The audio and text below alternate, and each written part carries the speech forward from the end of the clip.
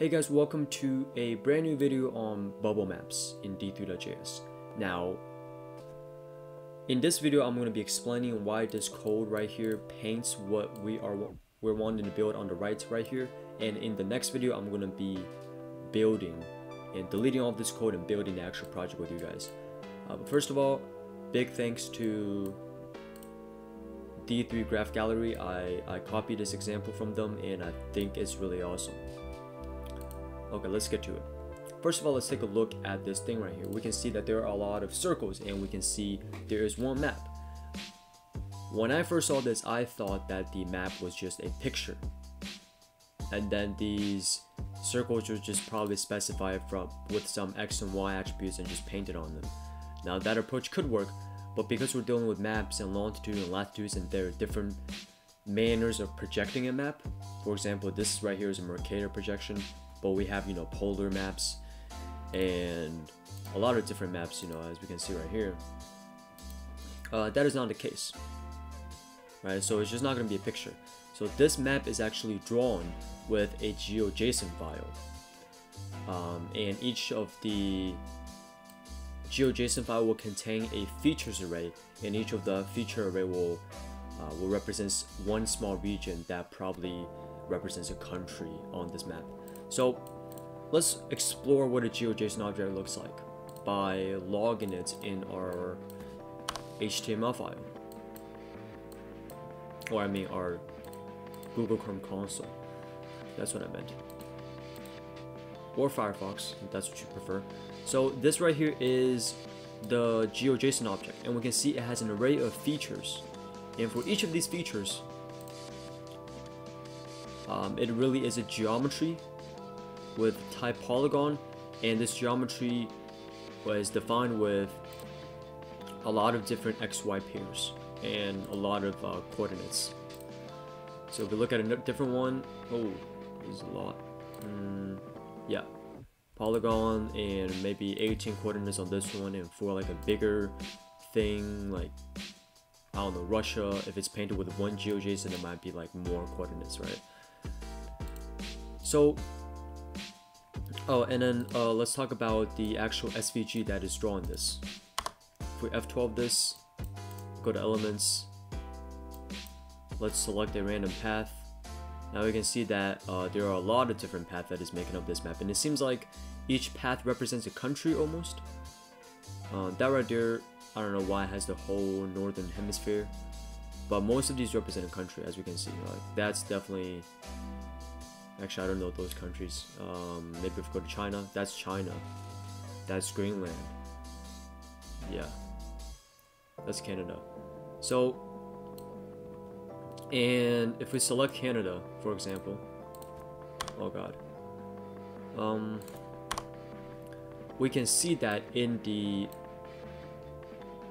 HTML SVG path, it is really represented with a path tag with a really long D attribute, and this D attribute contains a string that is composed with a lot of numbers. And so the intuition might be, well, it's probably taking from this feature array each of the individual coordinates and mapping that to a single SVG path and doing that for every single one of the features. So there should probably be 177 SVG path, and guess what, that intuition is correct, but there are more to be explained with this intuition, because with mapping it's just by default a pretty hard problem, and we're going to look at how exactly we extract the coordinates so that it turns into an SVG path. There's a little bit of mapping that is going on, that is not just straight up extracting and shoving them into SVG path. Now, one of the reasons that we're not just extracting those coordinates and then shoving them into SVG path is because people like to present maps in different ways. This is a Mercator projection again, and there are different map projections like Lagrange and And the special characteristic of a Mercator graph projection is that, no, that's not one, but let's say this one, the longitudes and the latitudes are actually perpendicular to each other. This one, of course, we can see that it's not, right? But there are a lot of ways that we want to represent different maps, and so these coordinates from the GeoJSON file have to go through different mapping in order to get the projection that we want. Now, of course, we're not just going to be copy and pasting code every time. There's probably going to be an API that does the mapping for us, and exactly that is what's going on. D3.geo path does that for us. And you know what, let's just read the D3.geo path API for further intuition, so we can know about the arguments and stuff. Path, okay, so we define a D3.geo path with a projection object, and then it says if we do D3.geo path of some object, which may be any GeoJSON feature, it will render that given object. So that's really it. All we gotta know is now how to instantiate that projection. In our case, is the D3 Mercator projection, and then we're just going to apply that projection onto each of the individual each of the individual GeoJSON feature. So let me tell you, the way we create that projection is by doing this. Var projection equals the GeoMercator, and then giving it some attributes like center, scale, translate. You can mess around with those. I personally haven't figured them out exactly. And scale is actually really weird. Okay, so yep. So we have the projection defined. Now we know that when we take the coordinates in each of the individual feature, we're putting them specifically through the GeoMercator projection instead of, let's say the Lagrange projection, right? Again, that's the whole reason we have APIs, because there's so many variations of so many different ways people might present something. In my head, at least, the first thing I think of a map is the Mercator, but of course people want to represent things different ways, right? So now let's talk about how these are actually rendered. How do we actually append path objects to our map? How do we append path objects to build our map, right? So now it's more of the programming side and the utilization of the API. So we're going to do D3.q, and we're going to load a GeoJSON file, which we then call await ready, and so in this function we're able to get that data. So data.geo is our GeoJSON string, our GeoJSON object. What we're going to do next is then straight up do, I'm going to delete some of these here because it's just like repetitive code, and I was like logging some of the things. Oh, did I make it not work? Let's see. Maybe this will make it work. Huh. Oh. Maybe that. Okay, that works. The circles are not showing, but I'm not worried about that right now, and I don't know why it's not showing. But anyways, we are... Let me just delete this too. We are defining the projection and calling it path. We're defining the geopath and giving it the projection, calling that path. Wait a second, and that's weird. Okay. But we're going to be appending a G container to our original SVG, and then we're going to make an empty selection. Then we're going to bind data.geo, which is our JSON string, .features, which has 177 elements, as we remember. And recall in the D3.geo API, it says if we call that D3.geo path on any geo.json feature, it's going to render the given object. Right now, it's not going to directly render. It's not going to implicitly be calling .append in here, but we can get the calculation of the map of the SVG path that we want to render back. Why did I open this? I wanted to show you guys. Oh, the D3, the data.geo.features string console. Right, this is 177 elements of features. And so for each of these features, we're going to enter it, so it's going to return 177 internals because we have 170 elements minus 0 selected elements. So it's 170 internodes that we're going to get back. And for each of those internodes, we're going to actually draw a path. And what is going to be the value and calculation for that path? Well, we're going to run the feature through the D3.geo path function, which will return the calculations. And that's really it for the map. I don't think there's more to it. The important thing is to realize D3.geo path helps us to go from GeoJSON directly to the SVG path, as long as we give it a specific projection. Or there should be a default projection, but I'm not sure what it looks like. Versus if we have to do the whole thing by ourselves without API, we might have to go through that individual coordinates and collect stuff and recombine and then append them individually to a SVG path, which is a lot more work. Okay, second part, let's do the circles. Now I don't know why the circle's not showing up, so I'm just gonna Control Z to when it did work and disregard what I did wrong when I was simplifying the code. Looks like this worked. Okay, so the question arises, it might seem like, okay, well, each of these let me see, each of these circles are probably defined with some X and Y, but what if so is it going to be different if we draw these on a Mercator map versus if we draw these on a polar map?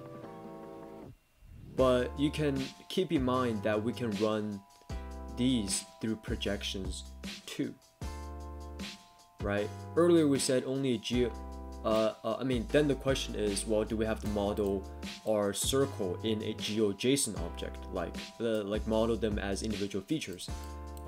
The answer to that is no, because if we go to projections, we can actually call projection and then parentheses point to return a new array XY that is going to be representing a projected point of the given point. So it's going to run it through the projection. Now, first of all, I didn't even show you guys the data to the circle, so it might be confusing to you guys what I'm talking about. Well, I'm going to show you guys right now. We have a array of 9,000 elements. So let's just select the first one.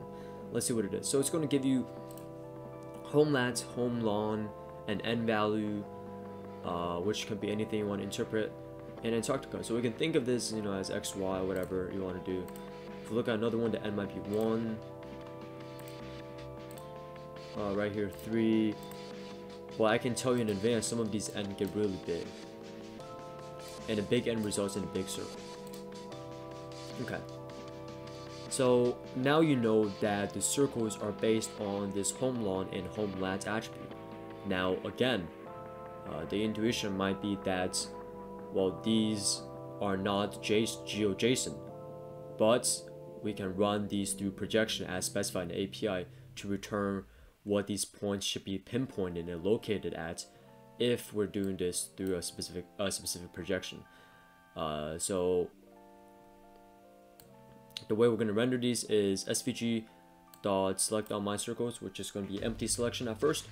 Then we're going to do .data, bind the data to them, and data in this case comes from this D3.csv, right? And then we go to here, right? This goes here, and then we can use the data later here. So this is going to be an array of, what is it? Like 9,000 elements, and we're going to return that many internodes. Then for each of these individual internodes, we're going to return a circle. So it's 9,413 circles. And for each of these circles, we're going to give it an x and y and radius, of course, because we're drawing a circle, so we still need those.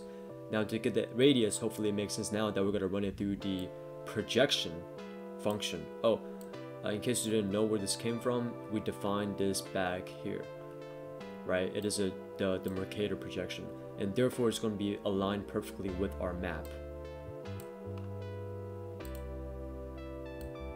And we're going to take the first element of that, because projection returns the array, the actual xy pair. We're going to take the first one, which is the x, Then for the radius, we see something that we might not understand for the first second, which is size. Oh, in case you didn't know what plus meant, it's kind of like casting in. It's just like, well, we're gonna interpret this value as a number, right?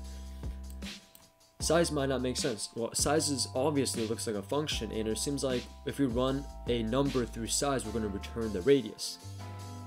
Now in this case, size, this function size is called a D3 scale. Now in D3 scales, where's the D3 scale that I made? Well, I didn't make it really. The person who coded this made it. But the way we scale this is, the way we make any D3 scales is to define a domain and a range. In this range, we can probably expect is what will be outputted if we put in a new value for the domain. And this range right here also represents our maximum and minimum radius. And for the domain, it is value extent. Well, we don't need to. Value extent comes from the data and is basically representing the minimum value to the maximum value. So this is the domain of the n value in that data that we remember. So it's all of these individual n's put into an array, and we're going to take the minimum and the maximum. So we're going to map the minimum to the maximum to 1 to 50, but we're not going to map it linearly. We're going to map it with a square root scale, so it kind of looks like a y equals to rad x or square root of x graph if you prefer.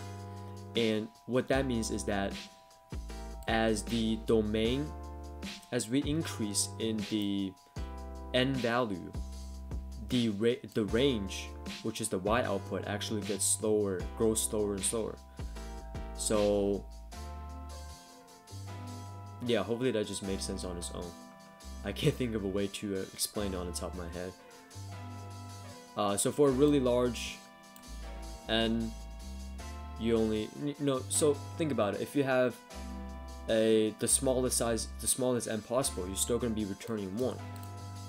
But if it's linear scale, then that means if you have an n that is 50 times 1, which is going to be only an n of 50, you're actually going to be returning that r radius of 50, which is the maximum, but it's not linear, and so we take it through the square root and it becomes a lot smaller.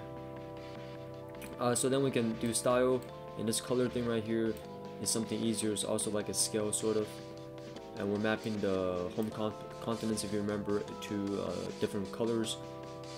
And this one right here also probably should make sense. If the value is greater than 2000, then we draw with black.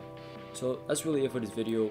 Hopefully the explanation made sense. The most important part you still have to understand is that GeoJSON can be mapped to different SVG path element, which together can look like a map if you specify a projection. And remember that if you're drawing your circles or you want to paint something on the map, then you better run that point through your projection so that it aligns perfectly well. That's it for the video. It's been long. It's like 18 minutes now, so I'm gonna shut up and I will code this together with you guys in the next one.